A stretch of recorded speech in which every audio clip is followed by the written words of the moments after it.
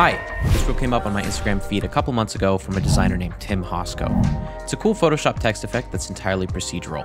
Someone in the comments asked how to do this in After Effects, and although I gave a written reply, let's do this properly. The example I'm going to be making is shown on screen now.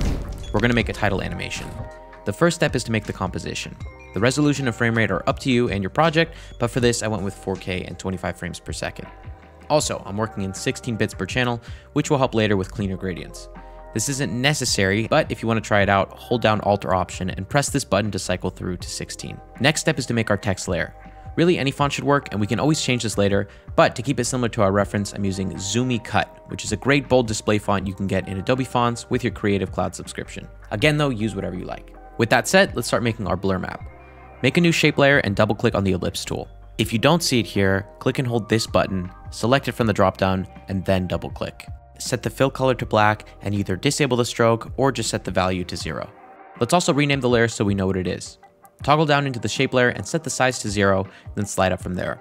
This is a really quick way to make a default ellipse into a circle. Exact numbers are dependent on your comp, so I'm just going to go with something about this size. Next, add a fast box blur and turn off the repeat edge pixels checkbox and increase the amount quite a bit.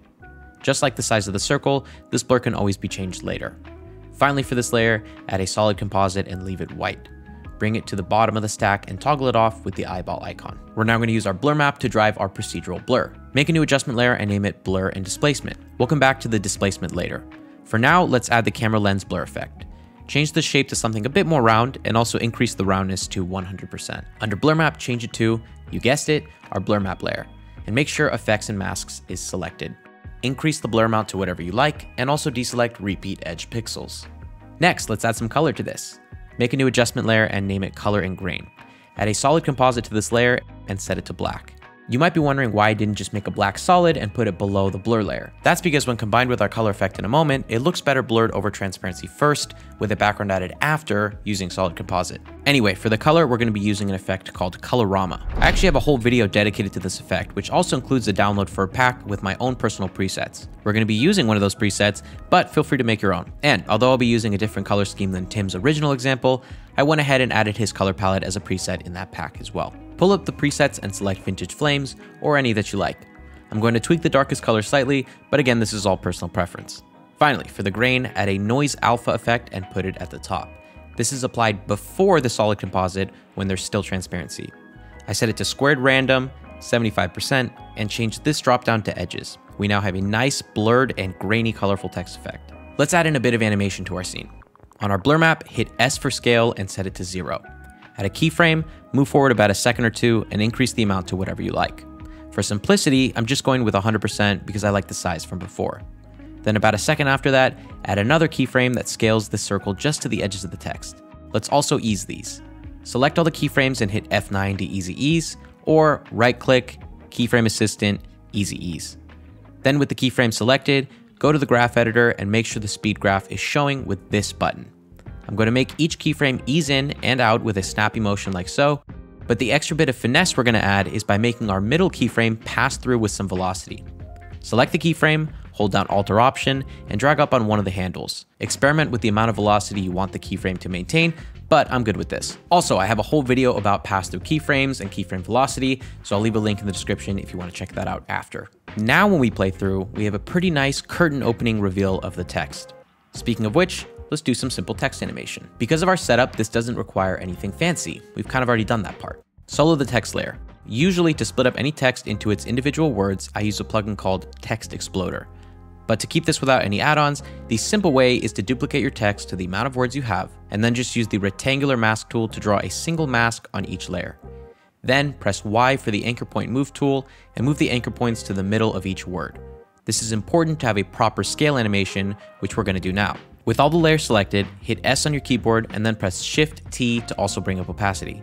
Add a keyframe for everything and drag those keyframes forward a decent amount. We'll tweak timing in a bit.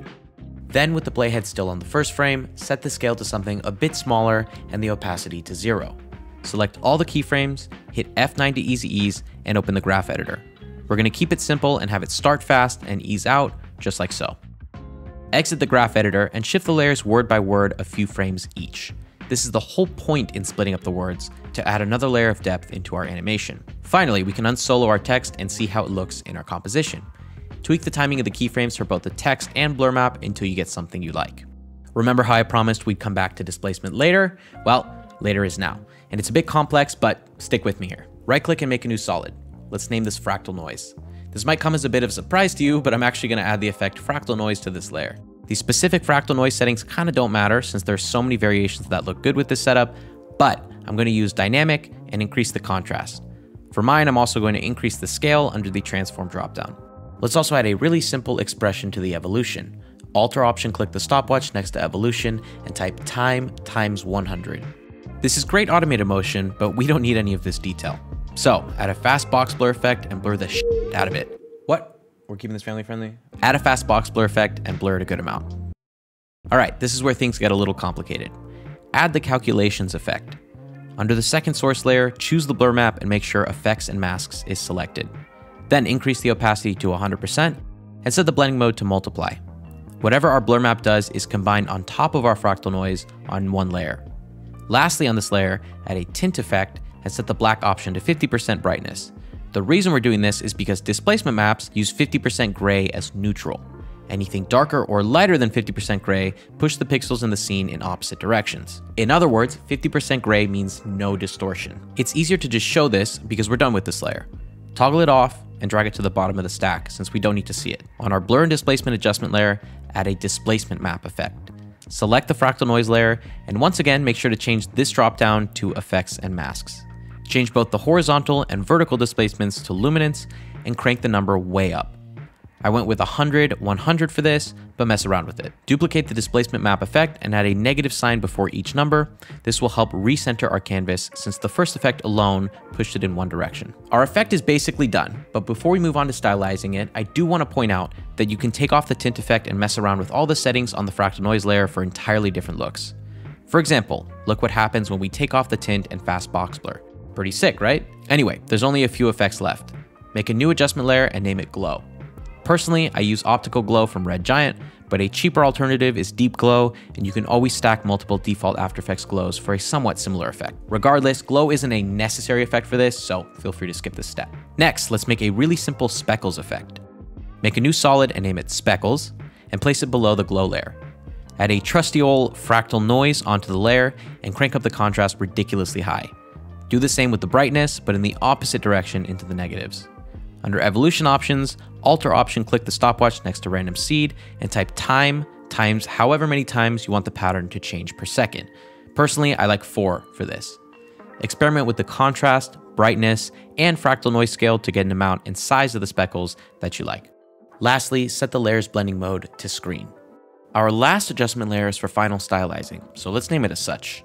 Add a transform effect and set the scale to 101, and then add a keyframe to the first frame of the composition.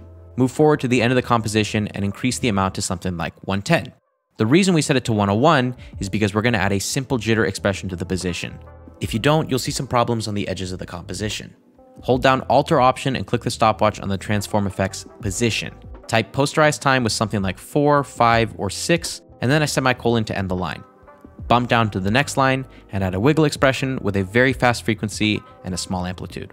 Something like 203 works really well. Click away, and you should see that we now have an automated jitter with a scale in over the course of our animation. Lastly, for this layer, add a posterize time effect and set it to whatever you like. I think 1/3 of the composition's frame rate looks good, but you could do 12, 8, 6, or whatever you like. And boom, that's it. If you learned something from this video, let me know by dropping a like and subscribe if you want to see more from me. Thanks for watching, and I'll see you soon.